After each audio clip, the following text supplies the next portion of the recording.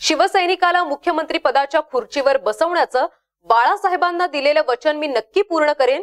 त्यासाठी कुणाच्याही परवानगीची गरज नाही असं शिवसेना पक्षप्रमुख उद्धव ठाकरे यांनी म्हटलंय। सामना दैनिकासाठी संजय राऊत यांनी घेतलेल्या विशेष मुलाखतीत ते बोलत होते। युतीसाठी मी तडजोड केली अशी कबुलीही यावेळी उद्धव ठाकरेंनी दिलीये, पण ही तडजोड मी महाराष्ट्रासाठी केलीये, जनतेसाठी केलीये असा दावा देखील केलाय। या मुलाखतीत अनेक मुद्द्यांवर उद्धव ठाकरेंनी भाष्य केलंय, आपण पाहूयात। माझं वचन जोपर्यंत मी शिवसेना प्रमुखांना दिलेलं पूर्ण करत नाही, मी त्यांचा शिवसैनिक महाराष्ट्राचा मुख्यमंत्री करणार म्हणजे करणार, ते जोपर्यंत होत नाही तोपर्यंत मी राजकारण सोडत नाही। चंद्रयान आपलं अवकाशात झेपावलं, चंद्रावरती उतरताना क्रॅश लँडिंग झालं। युतीच्या बाबतीत तुम्हाला क्रॅश लँडिंगची शक्यता भविष्यात वाटते का? अजिबात वाटत नाही, अजिबात वाटत नाही। कारण युती केली ती एका निर्धाराने केलेली आहे।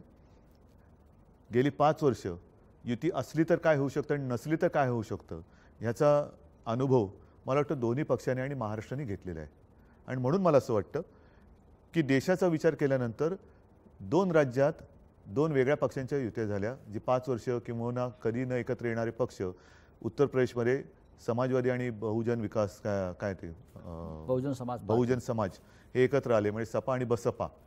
आणि अर्थातच 5 वर्षाच्या थोड्याशा कडूगोड अनुभवातून कडूगोड संबंधानंतर महाराष्ट्रामध्ये शिवसेना आणि भारतीय जनता पक्षाची युती झाली।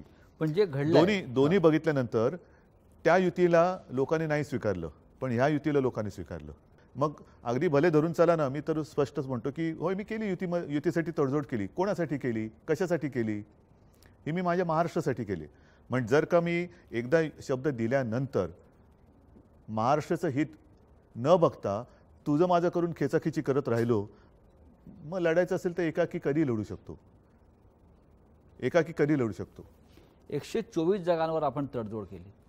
तडजोड नाही केली, 124 जागा। आणि ठीक आहे, भारतीय जनता पक्षाकडनं सूरजी एक सांगितलं, चंद्रकांत दादा पण बोलत होते, देवेंद्र पण म्हणत होते की आमची अडचण उद्धवजींनी समजून घ्यावी, तर मी समजून घेतली।